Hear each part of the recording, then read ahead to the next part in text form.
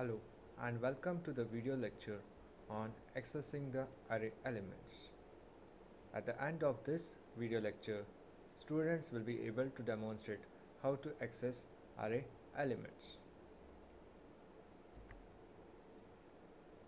The following topics will be discussed in this video lecture: reading the array elements, displaying the array elements, reading the input elements in an array.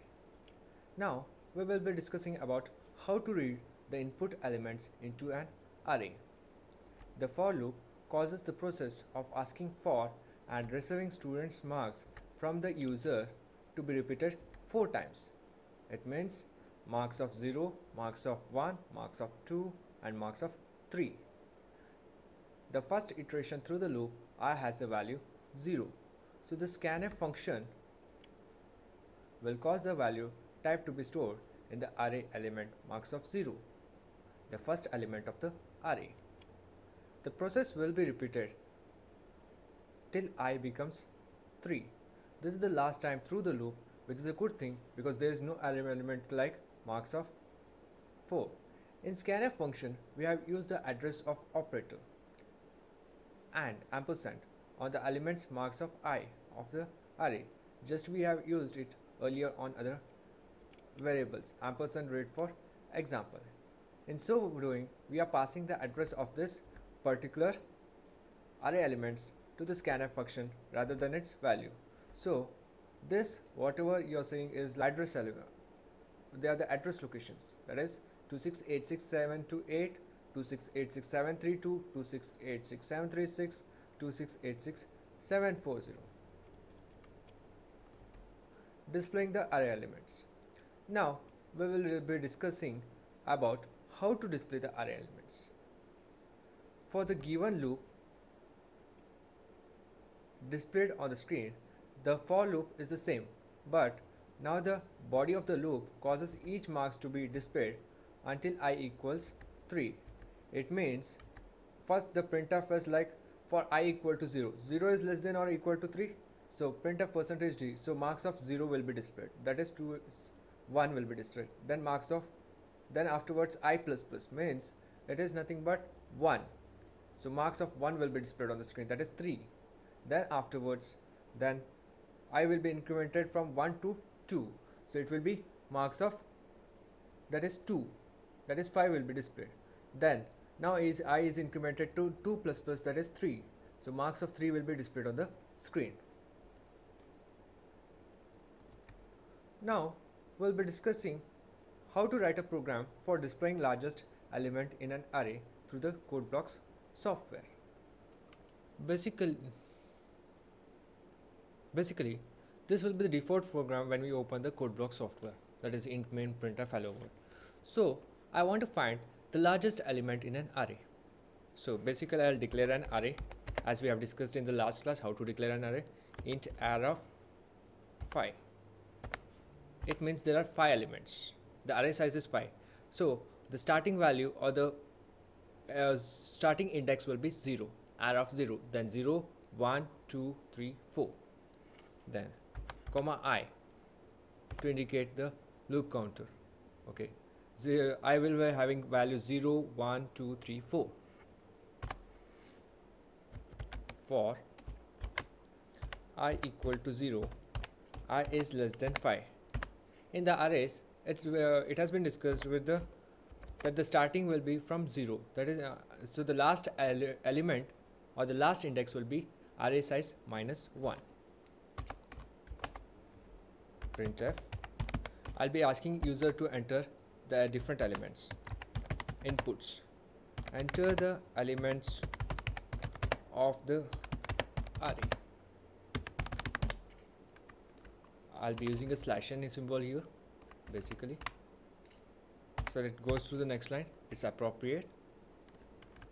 I'll put a colon, then /n. So whatever then afterwards end with a semicolon. Scanf %d comma and marks of I. It means reading is taking place at this particular statement.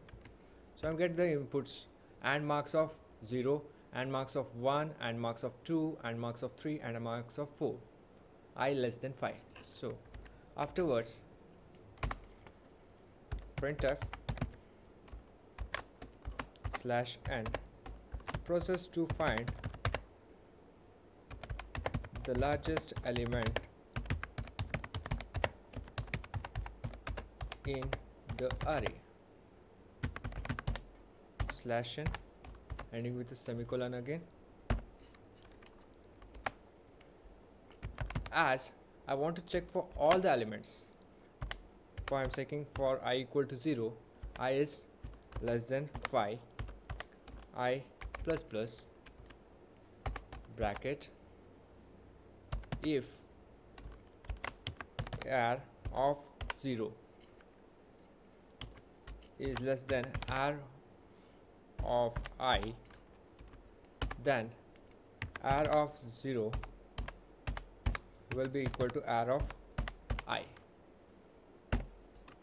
So after this is done, then I say printf /n largest element equal to %d comma r of 0. So I have compiled it. Enter the elements of the array. It's asking 1, 2, 3, 4, 5. So the largest element is nothing but equal to 5 and equal to %d comma r of 0 bracket semicolon. I'll go for build, I'll go for compile, I'll go for run. So 1, 2, 3, 4, 5. Largest element is 5.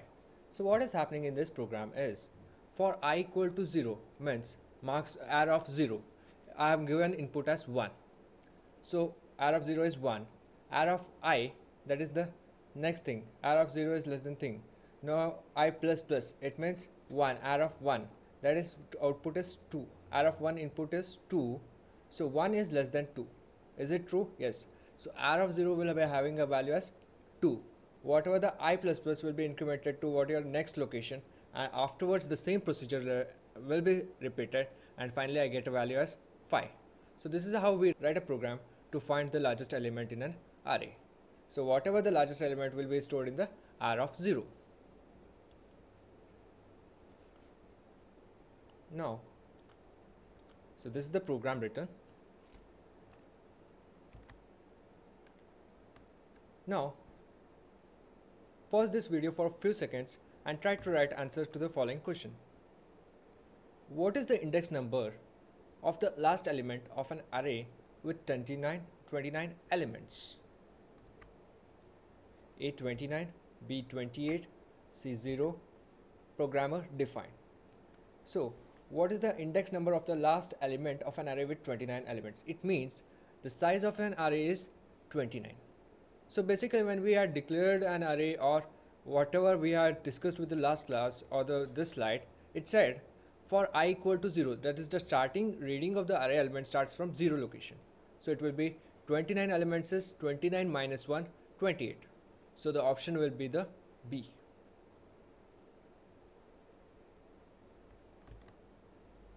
These are the following reference. Thank you.